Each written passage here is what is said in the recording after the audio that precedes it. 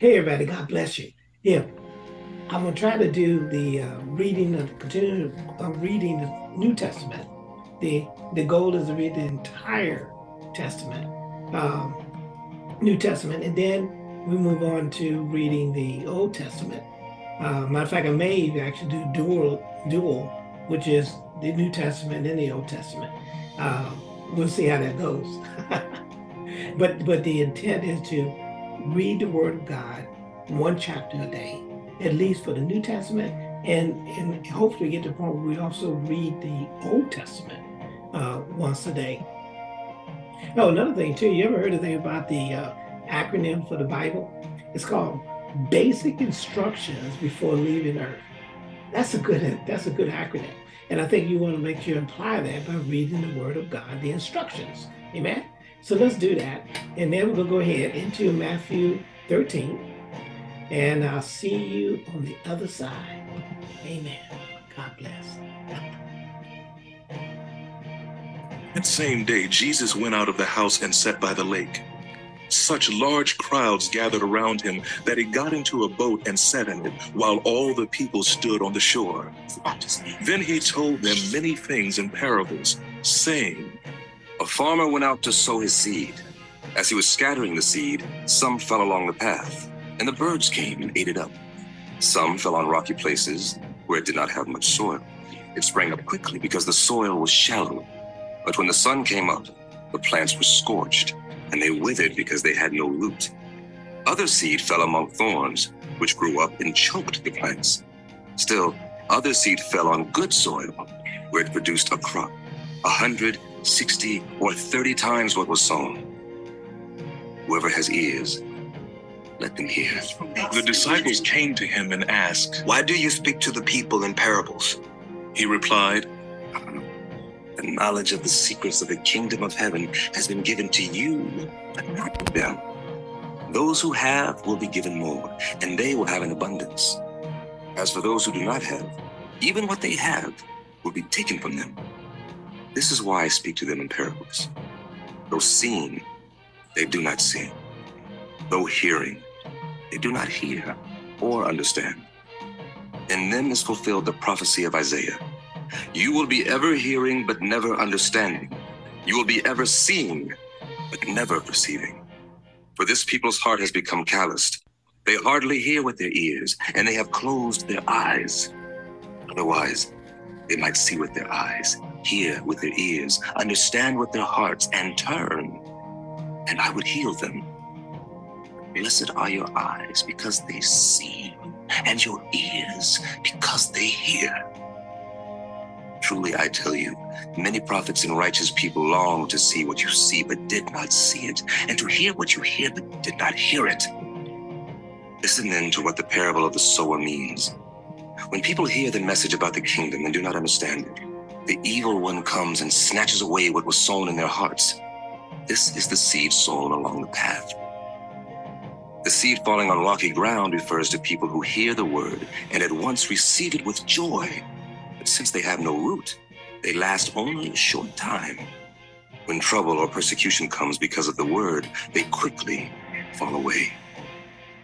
The seed falling among the thorns refers to people who hear the word, but the worries of this life and the deceitfulness of wealth choke the word, making it unfruitful. The seed falling on good soil refers to people who hear the word and understand it. They produce a crop yielding 160 or 30 times what was sown. Jesus told them another parable. The kingdom of heaven is like a man who sowed good seed in his field. But while everyone was sleeping, his enemy came and sowed weeds among the wheat and went away. When the wheat sprouted and formed heads, then the weeds also appeared. The owner's servants came to him and said, Sir, didn't you sow good seed in your field? Where then did the weeds come from? An enemy did this, he replied. The servants asked him, Do you want us to go and pull them up? No, he answered, because while you are pulling the weeds, you may uproot the wheat with them. Let both grow together until the harvest. At that time, I will tell the harvesters, first collect the weeds and tie them in bundles to be burned. Then gather the wheat and bring it into my barn. He told them another parable. The kingdom of heaven is like a mustard seed, which a man took and planted in his field.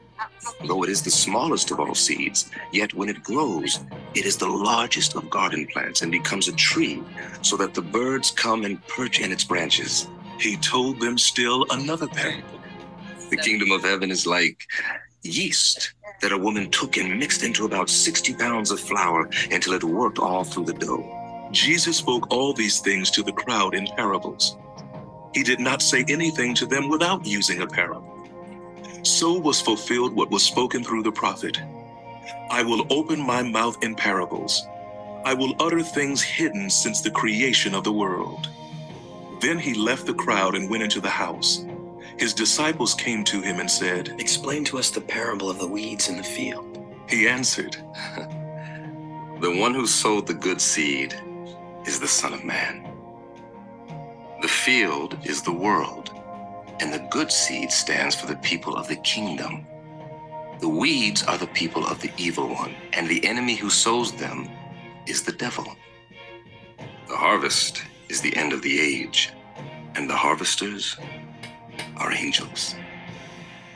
As the weeds are pulled up and burned in the fire, so it will be at the end of the age. The Son of Man will send out his angels, and they will weed out of his kingdom everything that causes sin and all who do evil. They will throw them into the blazing furnace, where there will be weeping and gnashing of teeth. Then the righteous will shine like the sun in the kingdom of their Father. Whoever has ears, let them hear. The kingdom of heaven is like treasure hidden in a field. When a man found it, he hid it again, and then in his joy went and sold all he had and bought that field. Again, the kingdom of heaven is like a merchant looking for fine pearls. When he found one of great value, he went away and sold everything he had and bought it. Once again, the kingdom of heaven is like a net that was let down into the lake and caught all kinds of fish. When it was full, the fishermen pulled it up on the shore. Then they sat down and collected the good fish in baskets, but threw the bad away. This is how it will be at the end of the age. The angels will come and separate the wicked from the righteous and throw them into the blazing furnace, where there will be weeping and gnashing of teeth. Have you understood all these things? Yes.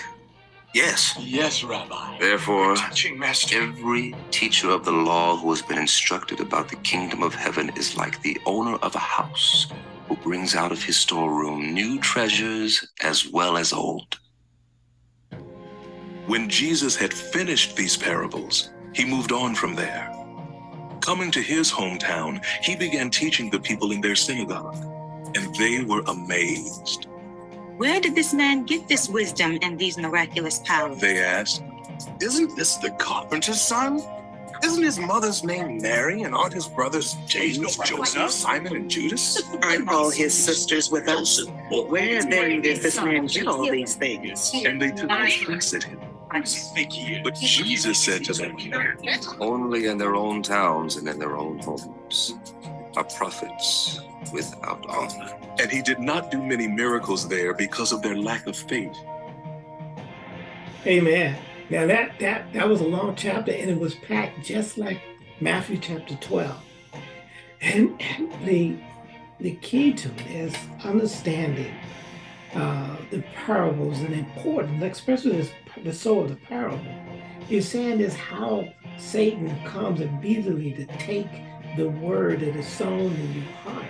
All right, God bless you. I hope you enjoy this. I hope you like this format. I hope it'll work. And I'll see you when I see you. God bless you, and thank you. Thank you for listening. All right, and keep up with me. Next chapter will be Matthew 14. God bless. Bye-bye. This is the day that the Lord has made. We shall rejoice and be glad in it. Hallelujah, hallelujah. To God be the glory for all the good things he's done in our lives. Hallelujah, praise the Lord. Love you.